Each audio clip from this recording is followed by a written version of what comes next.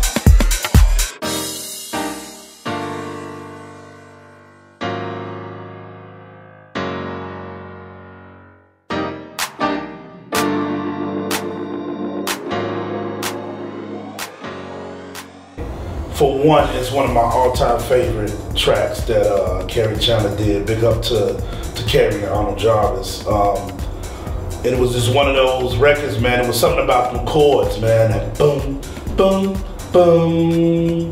That just really attracted me to the record. And as of the last 3-4 years, I've started playing that record like it's a new record, and realized a lot of people didn't know what that record was. So the idea came to me 10 years ago.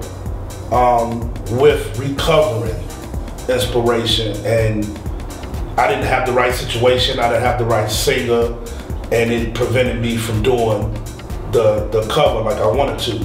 And the other thing I think is important to me is people not realizing, like, at house music, man, that record came out like 93, 94. The record's 19 years old. So we always reach back for classics that's in the 70s or joints that's made in the 80s, and we want to go and recover them. Well, we got now classics that's 20 years old in our own genre of music that we haven't touched, that I think needs to have a facelift. Brother out of Detroit, DJ producer, like, he's an incredible musician, my man Piranha Head. He called me to do a remix for this record called Keep Lifting Me. And as a producer, the remixer, man, we don't get too many songs where as soon as you hear the person singing, you like, damn, who is this?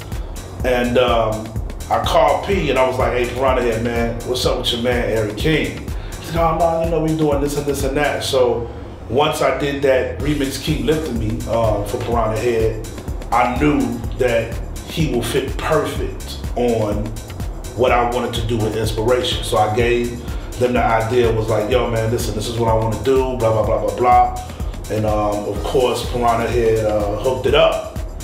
And when we was recording the song, he got with a beautiful sister by the name of Divinity. She went in, she wrote the song with them, and man, here it is today. It's 2012.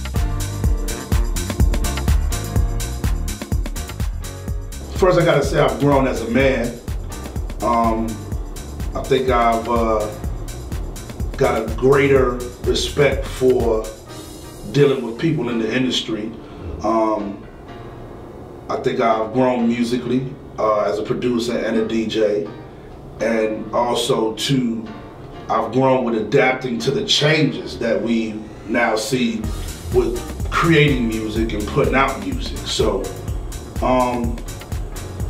it's definitely been a growth within myself, so, you know, I guess that's a good thing. And, you know, I still like what I like, and I still hate what I hate, so it's what it is.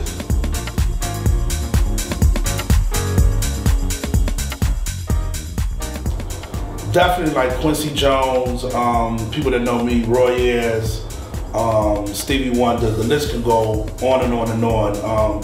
There's so many different producers from back in the day that have inspired me to do what I'm doing now.